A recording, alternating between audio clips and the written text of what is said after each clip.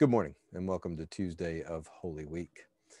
This week we are looking at the speech that Stephen gives after he is falsely accused of insulting Moses and insulting God and speaking against the temple and against the law.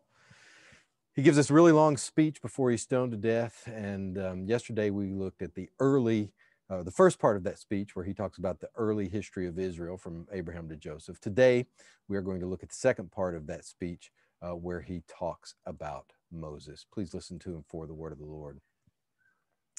When it was time for God to keep the promise he made to Abraham, the number of our people in Egypt had greatly expanded. But then another king rose to power over Egypt who didn't know anything about Joseph. He exploited our people and abused our ancestors. He even forced them to abandon their newly born babies so they would die. That's when Moses was born. He was highly favored by God, and for 3 months his parents cared for him in their home. After he was abandoned, Pharaoh's daughter adopted and cared for him as though he were her own son. Moses learned everything Egyptian wisdom had to offer, and he was a man of powerful words and deeds. When Moses was 40 years old, he decided to visit his family, the Israelites. He saw one of them being wronged, so he came to his rescue and evened the score by killing the Egyptian. He expected his own kin to understand that God was using him to rescue them, but they didn't. The next day, he came upon some Israelites who were caught up in an argument. He tried to make peace between them, saying, "You are brothers. Why are you harming each other?" The one who started the fight against his neighbor pushed Moses aside and said, "Who appointed you as our leader and judge? Are you planning to kill me like you killed that Egyptian yesterday?"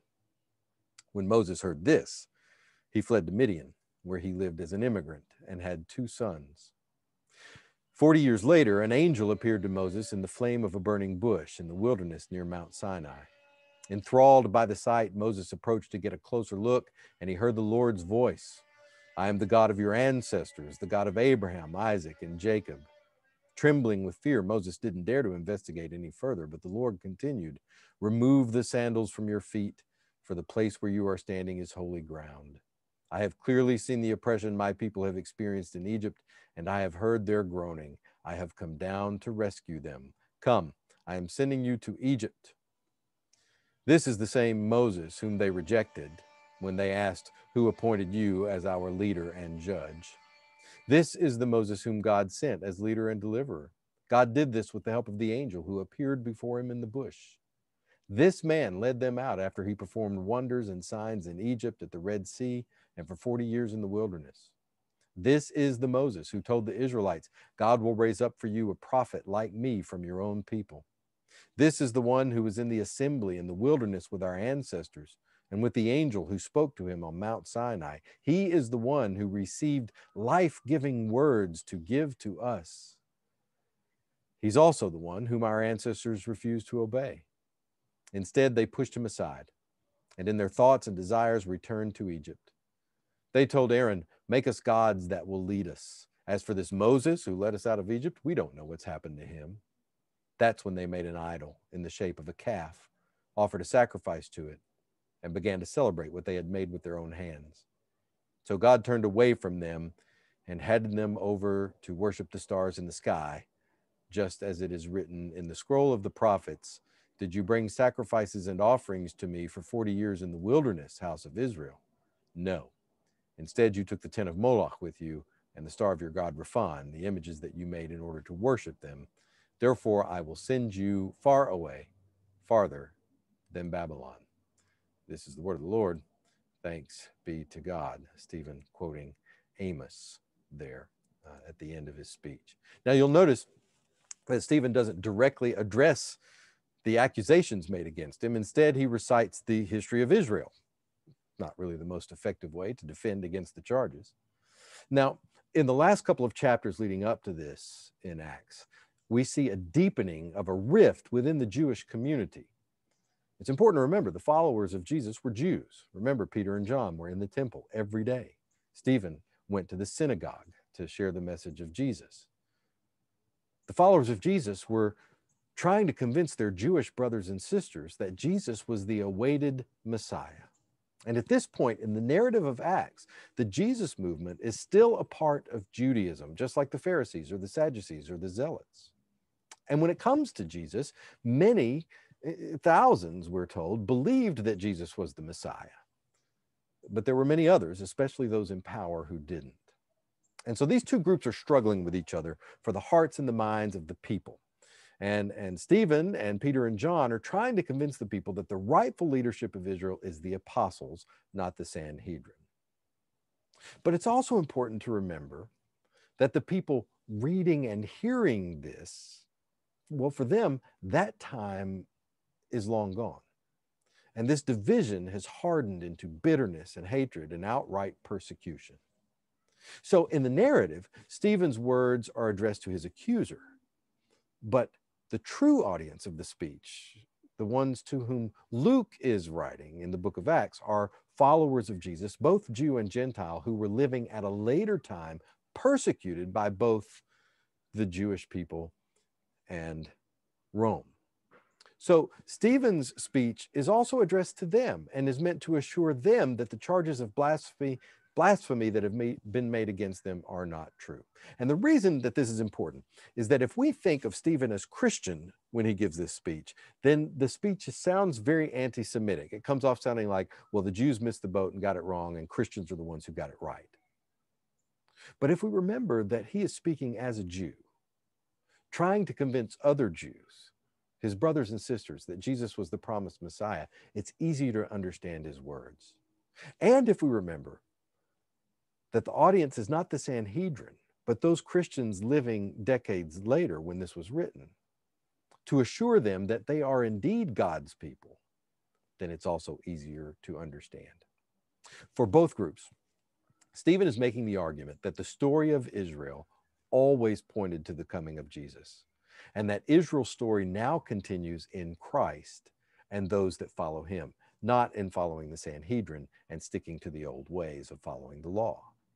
He starts out his speech by pointing out, as Sarah noted yesterday, that there's a lot of movement in the early days of Israel, and God was always with them. So he's making the point that God is not bound to a particular place, say the temple, for instance. And now in the second section, he moves to talk about Moses, and he speaks lovingly of Moses, just in case anyone believes that he insulted Moses. But he describes the rejection of Moses by his own people. He describes Moses as God's chosen leader and deliverer, but says that his people kept rejecting them. He says it was this Moses whom they rejected, drawing attention to Moses as if to say, this Moses, the one whom God had chosen to deliver Israel, this is the Moses that our ancestors rejected, and that resulted in idolatry and even exile. It's like Stephen is saying to the Sanhedrin, please, let's not make this mistake again. Please, brothers and sisters, don't you make the same mistake that our ancestors made in rejecting the deliverer that God sent. And to those who are hearing this speech decades later, he's saying, rejoice and be glad because you didn't make the same mistake that our ancestors made. You know, as I read the first two parts of this speech, it seems to me I just hear Stephen, what he's really saying is, be open to the Holy Spirit, brothers and sisters. I know Jesus isn't what you expected. I know he's not who you expected, but he's the real deal. He's God's chosen deliverer. Don't make the mistake of rejecting him.